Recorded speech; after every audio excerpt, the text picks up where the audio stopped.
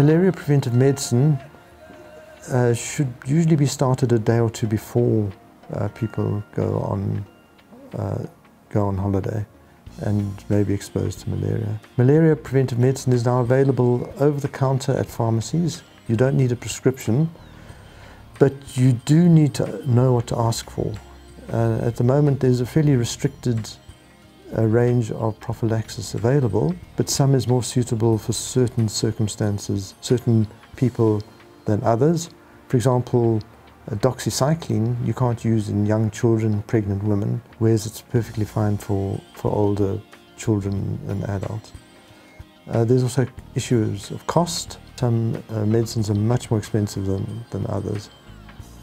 And right at the moment, there's actually a shortage of the one type of medicine that's suitable for pregnant women and very young children. And our advice there is, if at all possible, they should avoid exposing themselves. In other words, avoid traveling.